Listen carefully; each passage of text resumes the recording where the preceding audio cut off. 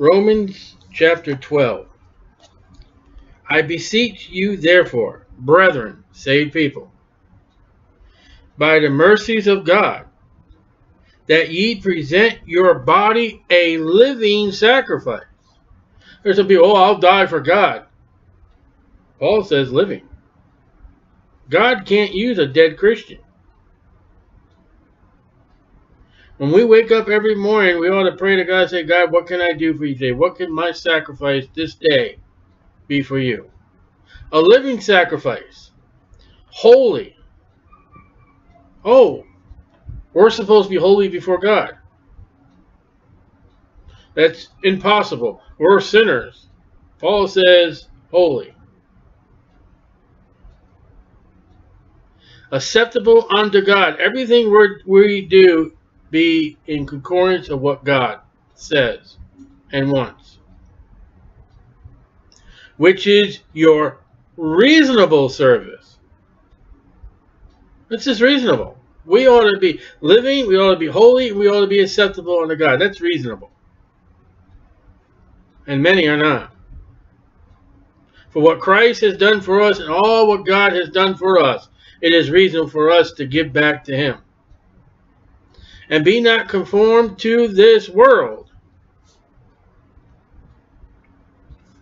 There it is. You're not to be worldly. You're to be living, holy, and acceptable. Not worldly. But be ye transformed by the renewing of your mind. Refresh your mind. You are a new creature now. Put that old man back in the grave. Put that flesh down. That ye may prove what is that good. So you got to renew your mind to the new creature that you are by being living to God, by being holy to God, by being acceptable to God, that you can know what is right and what is wrong. And you're not going to do that in the flesh. And every time you do it in the flesh, it's not acceptable. It's not holy.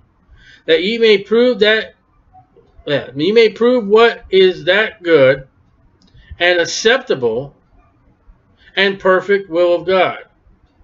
So in order to be a living sacrifice, holy and acceptable to God, you got to put your mind to do it. And you got to know by your mind what God expects. You cannot know what God wants from you if you never read your Bible. You cannot know what God does not expect from you by not reading your Bible. And many people come, well, I let my light shine, I blah, blah, blah. And you never open up the Bible, you never have anything to know what God has to say. It's funny when you do a street ministry as we do as a family, Jesus wouldn't do that. Idiot, you just say that you never read your Bible. Just keep your mouth shut. Because when you come up and say something as idiot as that, to say, hey, yes, Jesus did do it. And that's acceptable to God because God's told us to do it. For I say, through the grace even unto me, to every man that is among you, and he wrote to Christians, my brethren, verse 1, that every man that is among you, not to think of himself more highly than he ought to think. Oh, look what I am. Look who I am. Ooh, Paul says, knock it off. Get off that pride. No Christian anywhere say, well, I'm proud of. No. Proud and pride are not Christian words and ought not to be used. God says, well done. My son did well. My son was well done what he did. As a church, you guys are doing well. As an individual, I like what you're doing. But never, oh, I got pride. I'm so proud of you. But to think soberly, and that doesn't mean intoxicated, it means straight. On the level. Because if you think yourself on the level, you wouldn't be raising yourself up. You'd be like, oh yeah, how many times did I sin today? How many times did I let my flesh get away? Oh, I'm not so good, am I? According as God has dwelt to every man the measure of faith. So there's different measures of faith to different men. There's some people that have more faith than others who have less faith by what God's given to them by their living holy, being accepted, by setting their mind to do right with God. A person who's not in the book, not trying to serve God, is not going to have the true faith that someone that is serving and doing right. There are Christians right now, if the rapture would happen right now, they would be totally angry because they won't get to see the Super Bowl next year. I'm serious. There will be Christians that are so upset that they never had a marriage date. No one ever asked them to marry. They didn't get to be top CEO. There will be things that will make them upset when the Lord comes. I guarantee it. My faith is resting upon Lord right now. Let's go.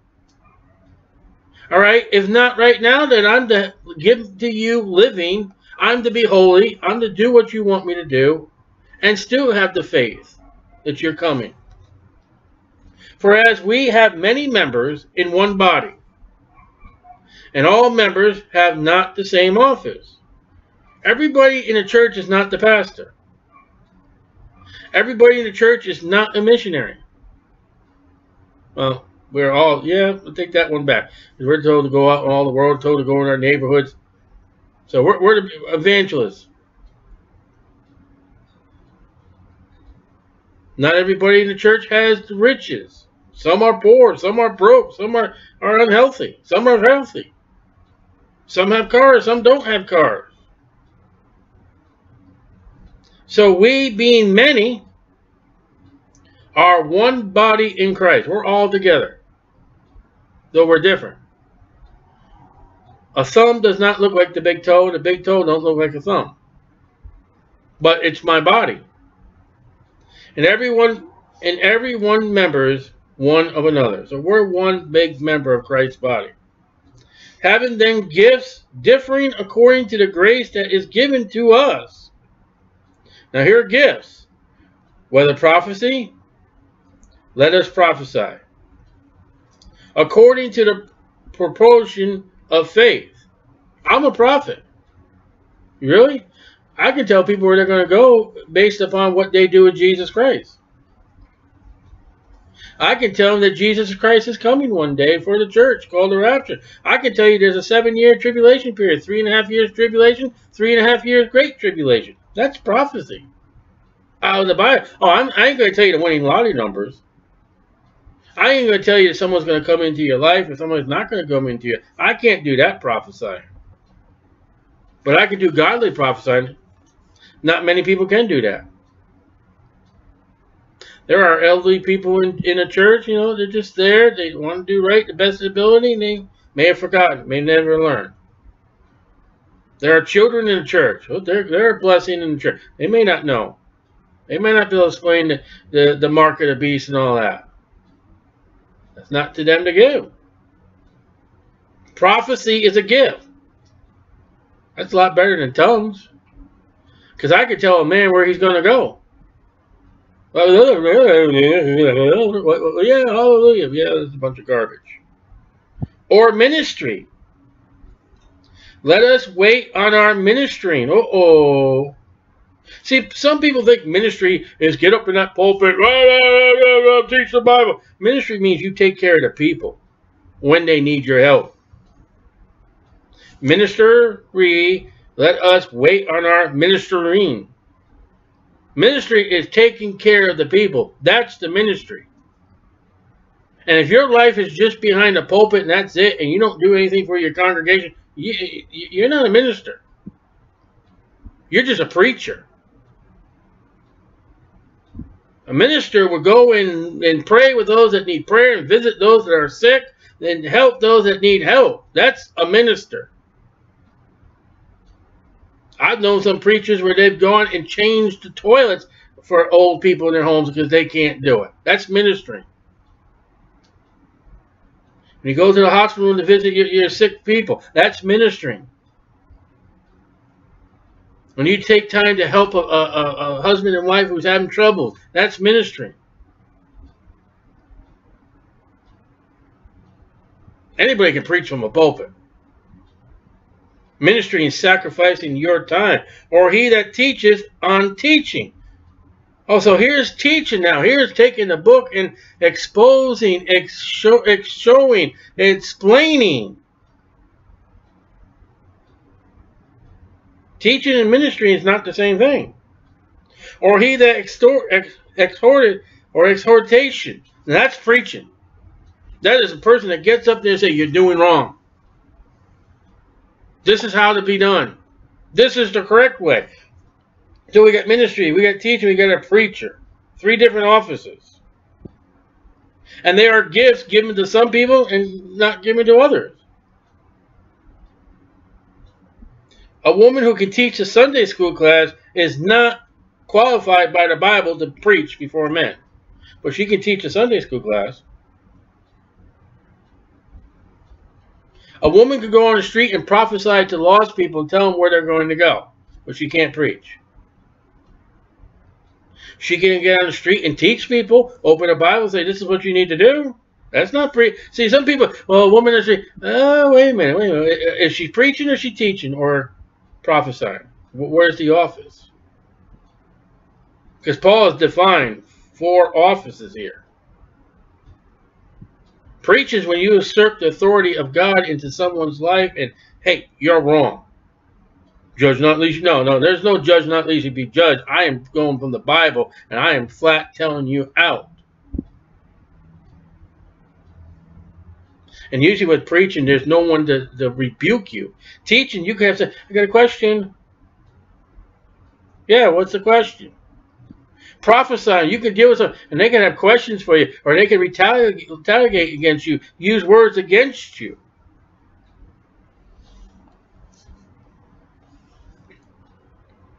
He that giveth, let him do it with simplicity. So giving is another one. Not everybody's able to give. Giving is a gift. You can give God something, that's a gift. Do it simple. He that ruleth with diligence. There are people in a church or a house where, hey, you're the ruler. You better do it with the utmost authority and make sure you're doing it to the capability that God's given you. These are gifts. He that showeth mercy. Ooh, mercy is a gift. With cheerfulness. Do it with happiness. You didn't think those things were gifts. And they are too much today. It's, gifts of tongues. Gifts of healing. Did you see any tongues in there? Did you see any healing in there? The one that needs to be healed, why don't you give him a little ministry of helping him? Why don't you show him a little mercy? Why don't you give some things that he may need? See, look at those gifts. A lot better than healing. Because God may not heal him. Let love be without dissimulation. That's false pretense. A hypocrite. Love to love. Abhor that which is evil. Oh, if it's evil, extremely hate it. Today people put in love, love. What's that say? When you get somebody who's trying to pervert the gospel, trying to pervert children, trying to pervert people from God, you're to abhor it.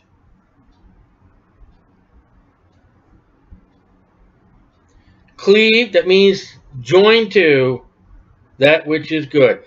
Be angry at the evil, and if it's good, join yourself to it. Be angry, they're correcting Bibles. Get yourself the Bible that is the Bible, the King James. Get it in your arms. Be kindly affectionate one to another with brotherly love. Now this is the brethren, verse 12. A more intense love to the brethren. Too many people show their love to the outside of the brethren, to the world, more than they do to the brethren. Be kindly affected one to another with brotherly love. And honor. Honor.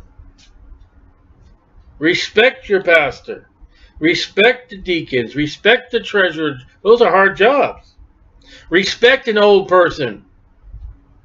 That's gone today. You find your child disrespecting an old person, you take them home and you bow beside their back end till they learn to respect an elder. Respect a serviceman in uniform. Honor.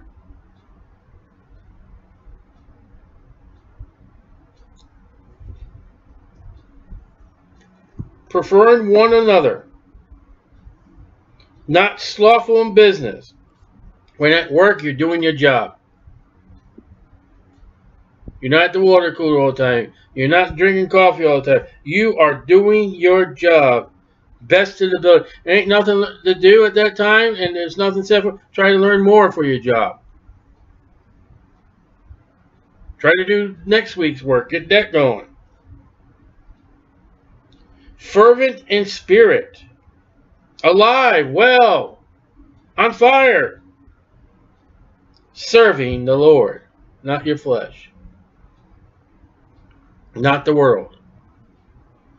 Not your boss. If your boss is unsaved, okay, you've been hired. Serve your boss by serving the Lord. I am doing this not for this lost man. I'm doing it for you, Lord. Rejoicing in hope. Jesus Christ, our blessed hope. Patient in tribulation. That's a hard one. Because who wants tribulation to last? Who wants it? You want it over with. Continuing instant in prayer. Anything that comes up, you ought to be instant in prayer right away. Time to pray. Drop down, pray. Distributing to the necessity of saints. If there's somebody who is saved and has a need, and the need is a true need, what's it say?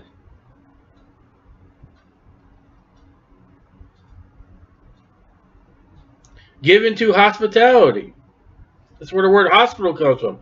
Help, need, generous, politefulness. Even if you don't want to. Even that person is not worthy. Bless them which persecute you. Make them happy.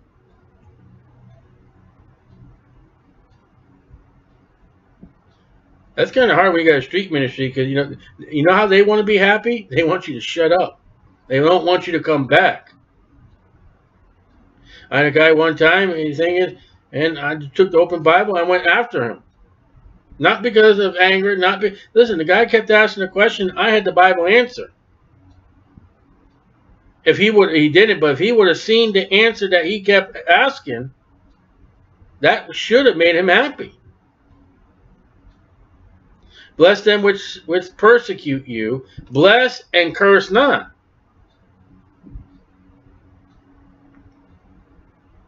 It would be very good for you as a Christian. Someone's door, you knocked on their door, and they're persecuting you. You're sitting there cussing them and giving them a hard time and curse you in the name of Jesus. That's a good testimony.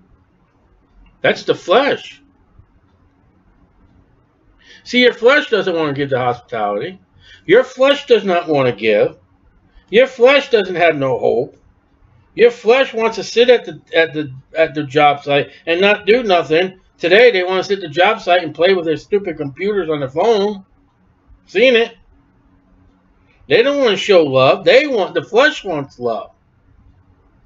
All this, the flesh, it wants to be selfish. It doesn't want to help others. It doesn't want to do anything with others. And Paul is saying, get away from the flesh.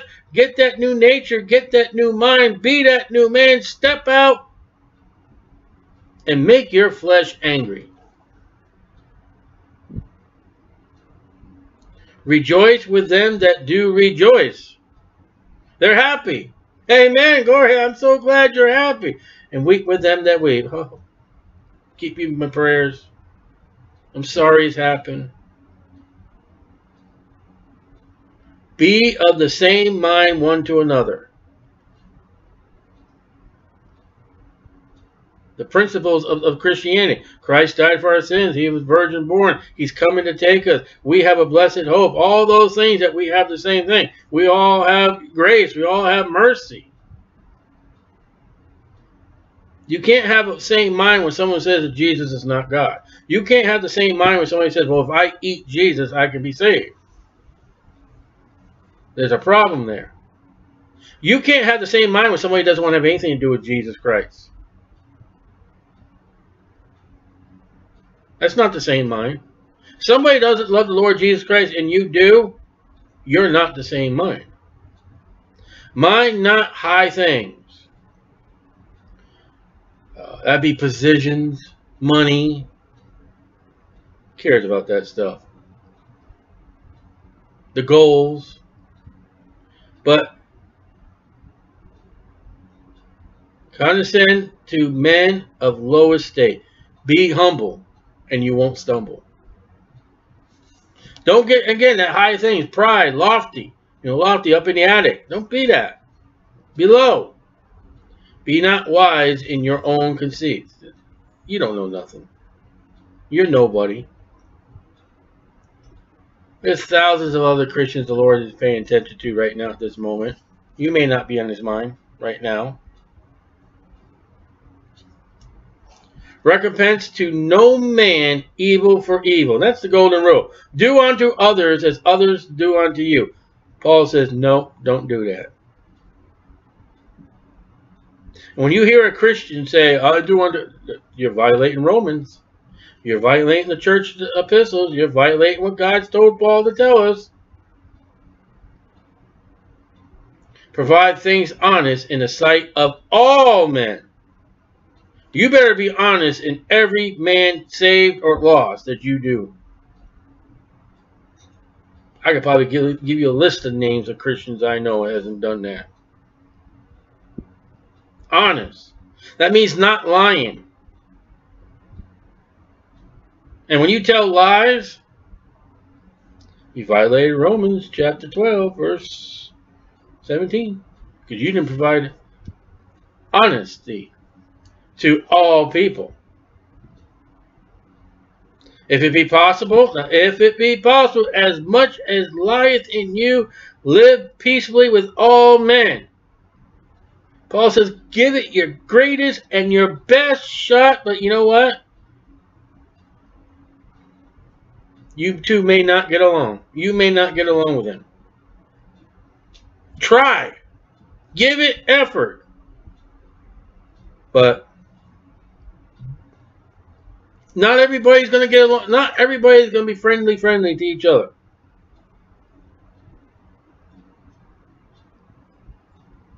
Some people are going to just hate you for what and who you are.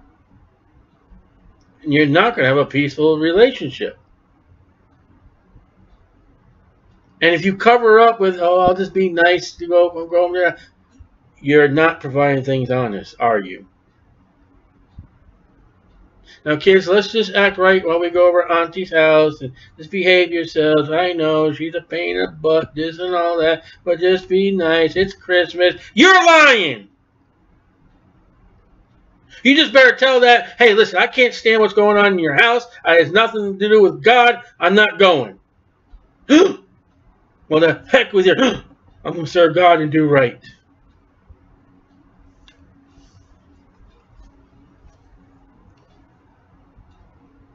That's honest. You guys drink and smoke in that house. I ain't going there. That's honest. And I can live peacefully as much with you, but when it comes to that drinking and that smoking, no. That's honest. To that point, I got to draw a line. You're going to listen. I won't have anything to do with my dad. Every time I talk, he uses God's name in vain. He talks about worldly, fleshy endeavors and stuff like that. I don't want it. I want to use my dad, but I don't want to be anywhere around you with that language and that talk.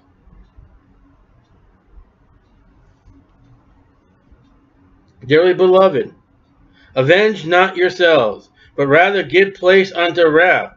For it is written, vengeance is mine. I will repay.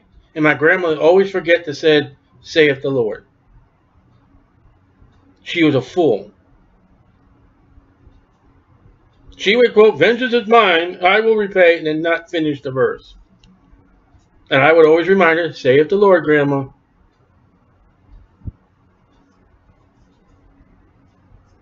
No, let God take care of it.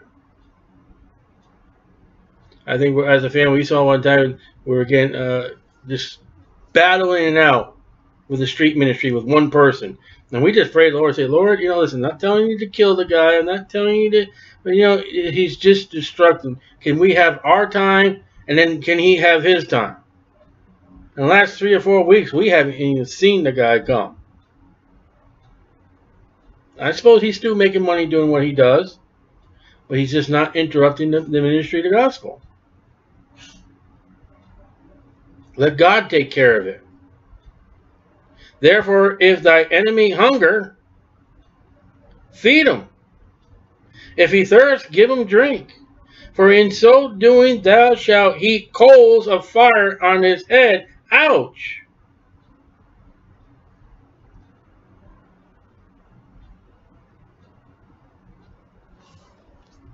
Sounds kind of wrong, doesn't it, though? I'm going to burn his head with generosity and hospitality and blessing him and helping him. And the end return is going to get a burned head. That's his conscience. That'd be God working on him, saying, "You didn't see everything you're doing to my son, my child?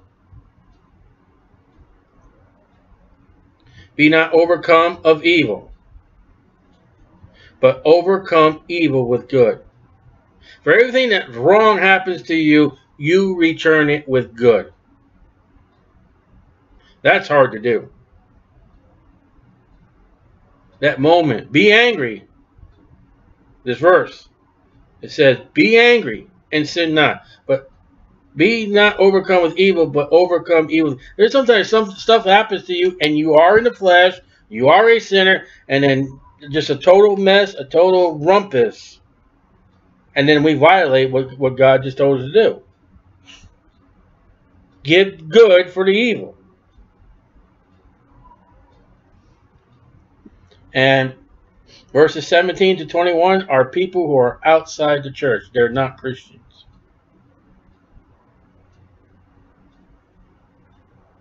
So, the golden rule is foolishness.